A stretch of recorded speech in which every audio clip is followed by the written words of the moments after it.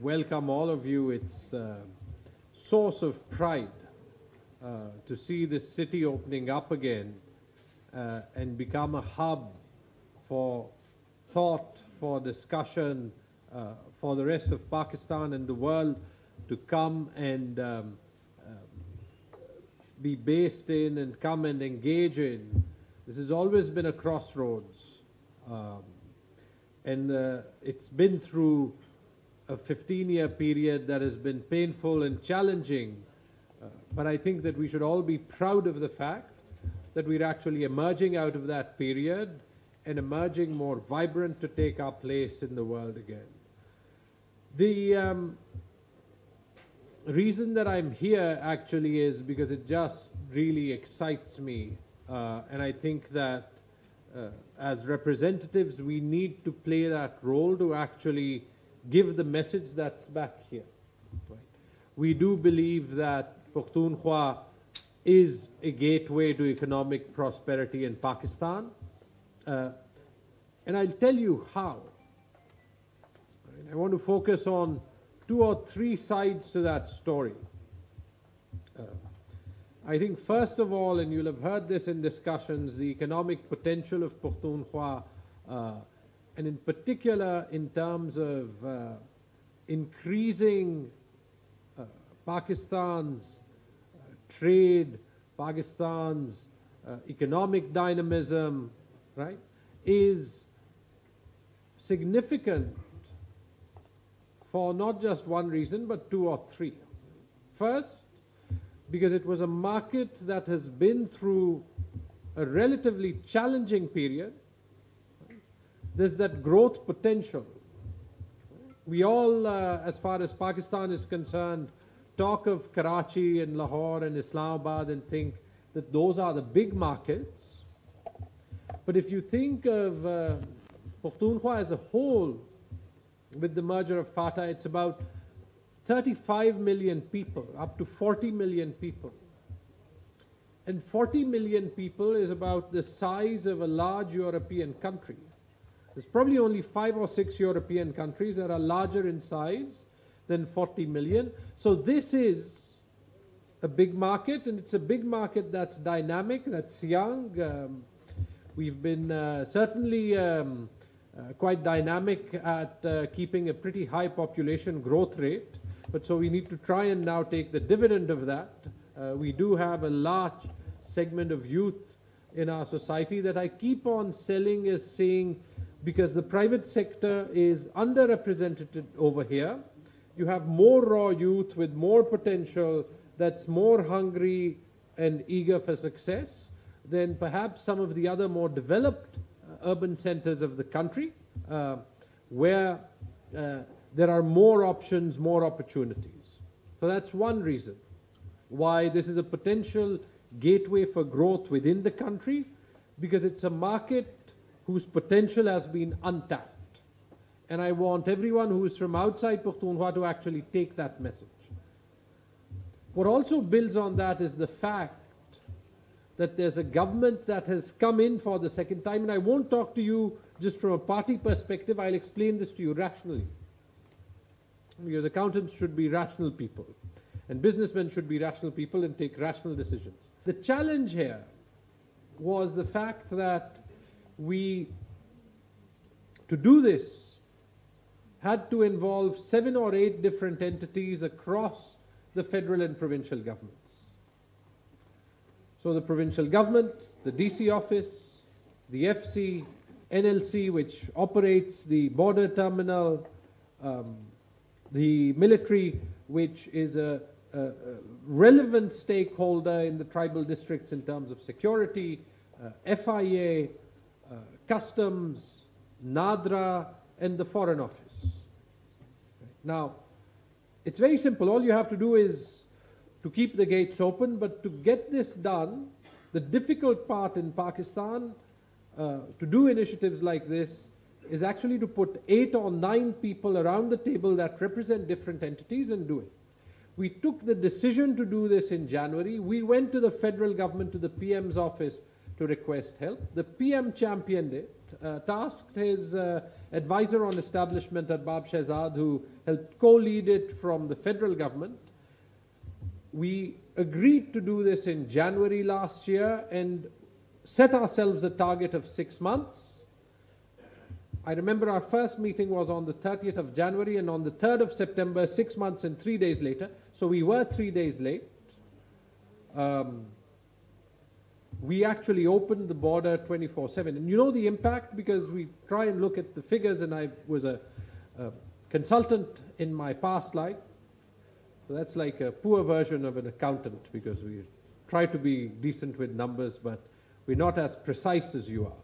But we opened the border, and in the last 3 months, looking at growth versus the previous 4 months, both tax revenue as well as exports have increased by over 80%. And if we look at year-on-year growth, then exports have increased by about 25%, and import taxes have increased manifold. So the issue here was to spend a little bit of money to get this right. And because the federal government was facing complications in terms of figuring out how to do this, we actually stepped out of the box and didn't lend but donated money to the federal government to open the Torkham border, basically to put lighting, generators, etc. We spent 70 million of the province's money to do this. The impact, annualized, based on current data, of that 70 million rupees that we spent is 4.4 billion rupees in additional tax revenue for the country. And a minimum of $200 million, so 32 billion rupees a year in terms of additional exports. This is still with very rudimentary facilities, but what makes me proud and what should make you take notice is the fact that this was something where the provincial government championed an initiative which was not even its own core mandate, right? But that's how the Pakhtunkhwa government is thinking progressively and is literally opening the gates to greater economic prosperity in Pakistan through greater trade, greater exports, greater local economic activity, and greater revenue for the entire country, right? This is just one example of that sort of thinking. So today the meeting that we had was on how to increase, how to get further impact, because literally this is only happening with a very limited setup, with very limited investment. We want to make the passenger crossing experience more pleasant. We want to increase the throughput of trade by improving process flows, increasing staff. Because I promise you, if we spend another 100 million rupees on it, you'll probably double the impact. Because you still have a setup which only works about 70 to 75% of the time. And that is the sort of win-wins that we ought to be looking for, right? That's obviously not our only big economic step. Perhaps, and Hassan Dawood, our new Board of Investment head, was here on stage, and he's played a fantastic role along with the folks at KPSMEC. I don't know if anyone is here, but in terms of signing what is Pakistan's most unique agreement in terms of a special economic zone, where we are actually using the capabilities of international partners, in this case renowned Chinese state companies, to JV with us on what should be Pakistan's most dynamic special economic zone that opens up significant export opportunities both to China, but also through this same Torkham border that we've pushed to open to Afghanistan and Central Asia. We are, of course, also making big investments across the energy sector. We are making big investments, hopefully down the line, in the mines and minerals sector. We are going to be the fulcrum of Pakistan's tourism industry, and we need to work further, because we believe in doing this in a focused manner, on other industries such as housing, where there's also significant potential because of the shortage of housing units, right? But so just think, as this market opens up for 45 million people, with the merger of the former tribal districts, the opportunity for economic activity in this province, even in challenging economic times for Pakistan, is actually significant. So that's two parts of the story. There's the conditions and the economic potential. There's also the sort of well-known, well-worn story around how we are actually trying to increase and facilitate trade. But I think there's a third dimension to this story that I'd also briefly like to talk about. Because I think if we really want to champion economic prosperity, then we've also got to rethink government. And I promise you that if we rethink government in the right way, then we can actually unlock so much fiscal space. Right? We can unlock so much fiscal space that in a country where the private sector economy is relatively underrepresented, it is important that the government spend as much as possible, right, pumping it into the economy rather than on unproductive spend, right? And that is what will actually drive the economy. And there I can very proudly say that we lead what I would call in my previous job the market. We lead the market. I hope, I believe, I firmly believe that we lead the Federation. So just today, and I'll tell you 4 or 5 different examples. Just today in the Cabinet, we approved, I just tweeted about it, we approved the first ever really private sector type of performance incentive-based program for our revenue authority. So the taxpayer money is not just simply going to people to turn up to work and go back, but it's going to deliver. Right? This is perhaps a first of its kind in terms of we took 6 months to think of how to make sure that the incentives that we give to them will drive the right behavior and drive the right growth objectives, right? And not create perverse incentives, and then actually give that entire organization a performance incentive on that count rather than just giving them an allowance. Now this is massive because I think there's a lot of accountants in the room. Just to do the basic maths for you, we spend about 220 billion rupees on salaries, out of which about 100 billion rupees is what is called basic pay, and 120 billion rupees is on what is called allowances. And while a large chunk of these allowances should actually foster and encourage service delivery, none of this 120 billion, and the ratios are the same across every other province and the federal government, none of this potential top-up, which is fair salary, is actually used to get people to do their job better, so to work as an incentive. That is a 120 billion or 60% of the potential salary bucket of the budget that is given away without necessarily getting anything additional in return. We are changing that before anyone else is changing that. Give you another example.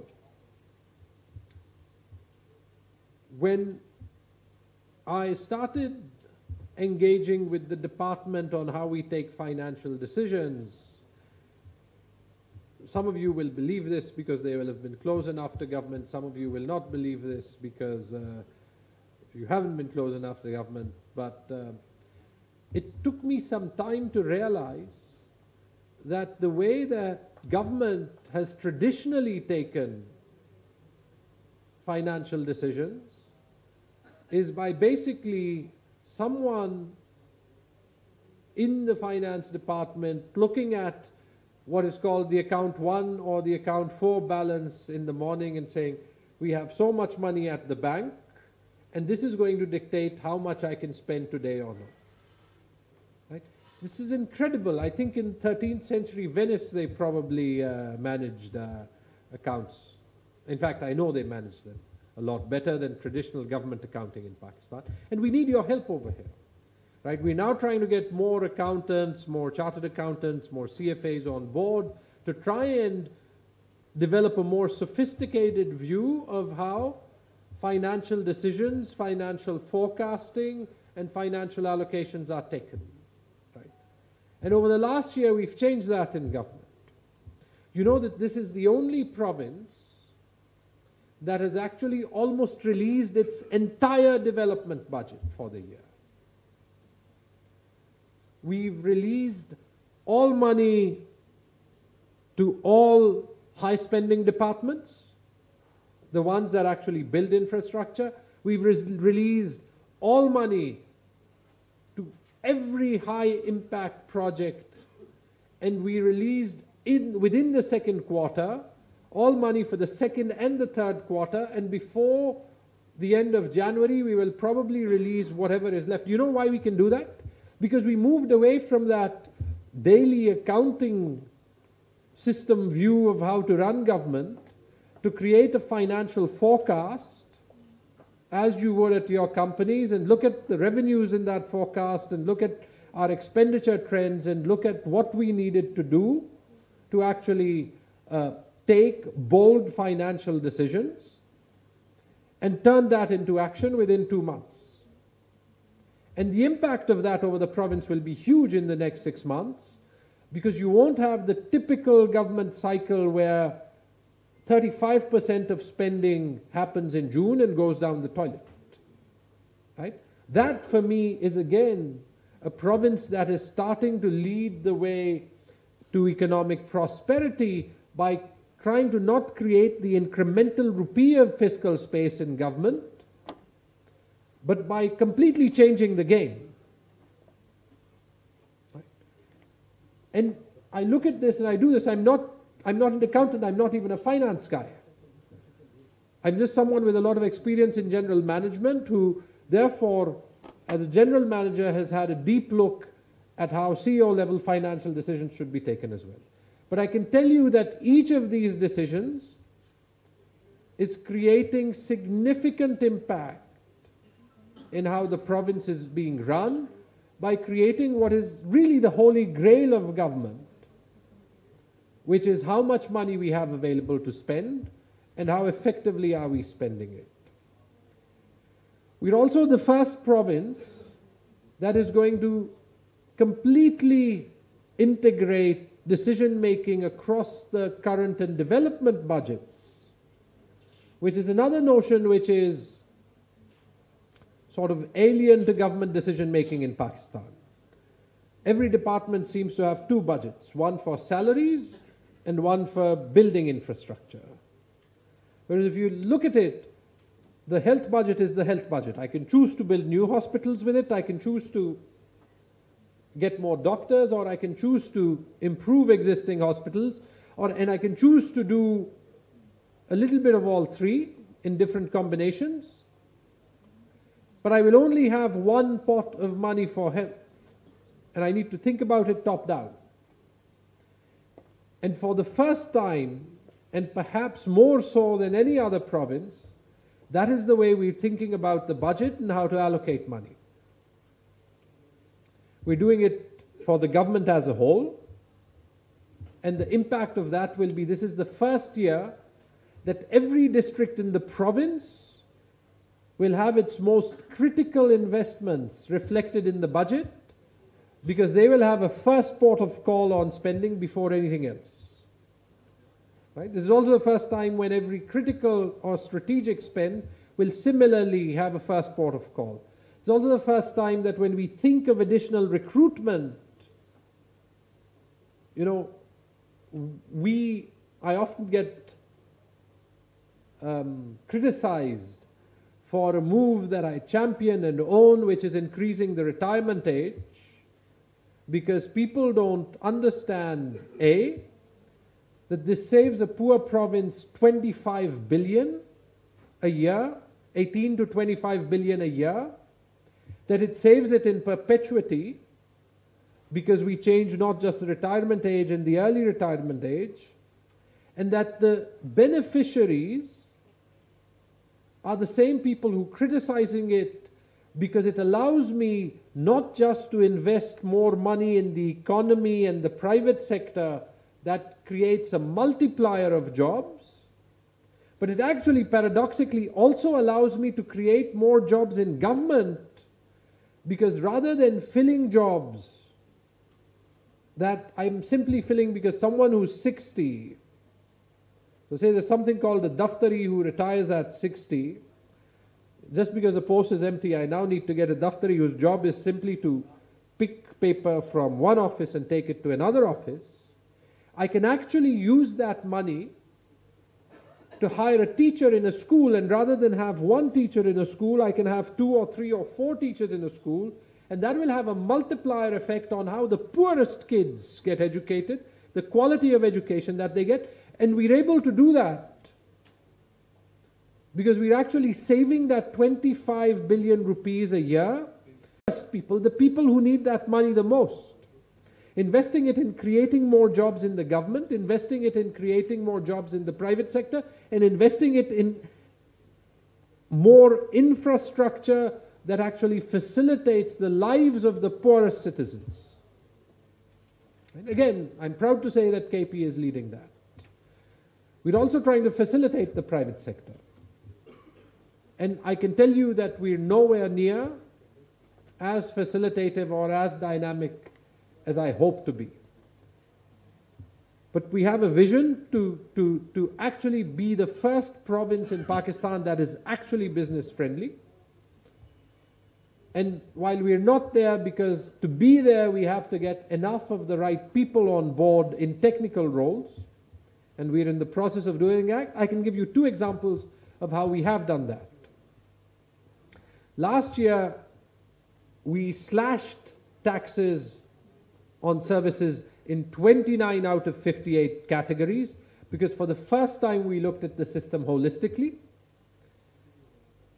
And we're going to build on that by slashing fees further. In fact, let me make an announcement tonight based on a meeting we had with the Prime Minister on Monday.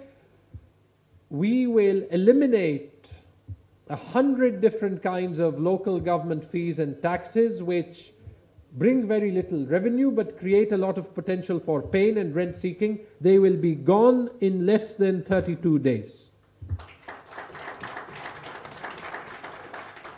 Similarly, by the next budget, we're going to massively simplify our tax regime further, not because I want to collect less money, as is proven by the fact that KPRA, as a result of the reform, is growing 83% year on year.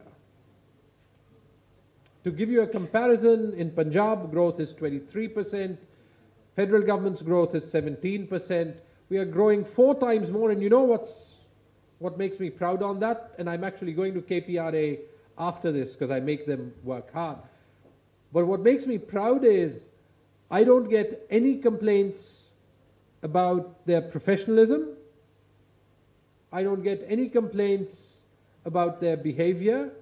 And while we've given them an incentive scheme, we've kept it conditional on the fact that we will verify their service delivery through independent surveys, and the quality of their service delivery and customer satisfaction cannot go down. June cannot come and they cannot be crazy. But to go back to what we're saying over here, that I gave you one example, right, of how we're actually in government dynamically increasing revenue, increasing service delivery, and we're doing this across the board. right? And the more of this kind of financial management that we do, I actually believe that we can find 50 to 100 billion rupees of fiscal space every year that, by being injected in the economy, can actually keep the province's economy afloat, and by keeping the province's economy afloat, can keep the country's economy afloat. The last thing that I'd say to this, and I'll spend my need, what's critical to all this? What's critical to all this is that we actually get some of our best talent, some of our brightest minds, people who've got exposure and seen the world, in the positions that can make a difference. And you and some of you are some of the people in this room who can actually do that. Right? And the reason that we've achieved some of what we have is actually because we've started that sort of journey. We've got people like Hassan Dawood who actually bring investment attraction experience, and we've brought them here to now build a new investment organization so that they can actually make real that oft-used phrase of having a one-stop shop for investment. We're doing it in different departments, so we've got a reform unit in the finance department that's supporting me on all this budgetary reform, and it consists of people that all come from the market, come from all over the country, including Pakhtunkhwa, including Lahore, including Islamabad.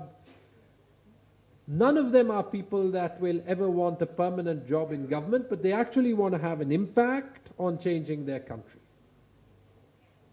And we managed to work in detail to put in place the right recruitment rules, the right compensation policies, to get those people here and work and support many of the very good people in government to really make a difference. And the more of that kind of capacity we have, the faster our growth and improvement trajectory will be. And that's my aspiration. We'll never be satisfied with our rate of growth, but we want to be satisfied with our effort, and we want to make sure that that rate is always increasing. And with an anecdote, we have donor-driven program on improving budget management and improving financial reform, and they were meeting me the other day, and they gave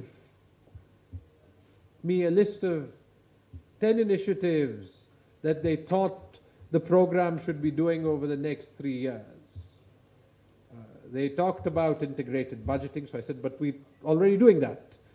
And they talked about more transparency and data, and I actually had, in fact, we will release the first ever transparent expenditure report on the actual expenditure in the next couple of weeks, which is something that has never been done in this country. So they said we need to build that. I said, here's a copy, I have it, I'm just looking at the numbers, so the numbers are right. They talked about 3-year, 5-year budgeting. We said, again, we're doing that. So by the time we got to number 10, they said we are also doing that. But I said we should give them something because they ought to have something to do. I said, yeah, you can work on this, right? And I think what is important as you take away from this speech is the fact that this is a young province. This is maybe not the province that has the greatest ability. Maybe it's not the province with the biggest market. Maybe it's not the first place that you traditionally think of in terms of investment. But remember that this is a young province. This is a hungry province for success. This is a province that has aspiration. And most importantly, this is perhaps the most open place in Pakistan to change. So if that's an environment that you want to operate in, and that's an environment that you want to encourage, then come and help us build a better and more dynamic Pakhtunkhwa, because it will not just be a gateway to Pakistan's prosperity in terms of building more economic activity through greater trade and investment. It's actually going to be a gateway to Pakistan's prosperity by leading the journey to reform. Thank you very much.